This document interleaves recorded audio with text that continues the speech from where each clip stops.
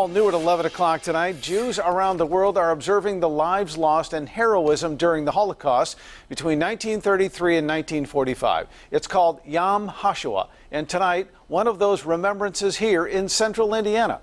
Our TV6 reporter Chris Prophet was there, joins us live tonight outside of our Monument Circle studios. Chris?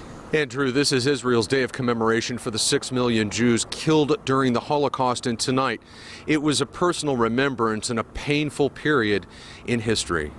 At Carmel's congregation Shaarey Tefilla, a Holocaust memorial service, from children giving testimony in the deaths of grandparents to the elderly survivors who remember everything.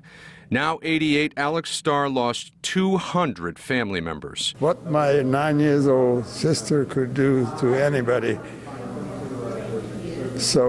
and my 80-year-old grandparents. Now 90, at 14, Meyer Bronecki escaped from Nazi labor camps where he lost his brother and father. Got up in the morning and I could see the whole camp is surrounded with Nazis, and they came to kill us. The memorial service comes on the eve of the Holocaust Remembrance Day, honoring the 6 million Jews murdered during World War II by Nazi Germany under the direction of Adolf Hitler. We ask that you give us the strength to fight against evil in the world, to ensure that never again is no mere slogan, but words that guide our lives. Jewish leaders are using the remembrance to call on Jews around the world and for all people to fight anti-Semitism. Hatred exists, anti-Semitism, racism exists. These are forces that we have to constantly be vigilant about and try to stamp out whenever possible. Prayers tonight that history never repeats itself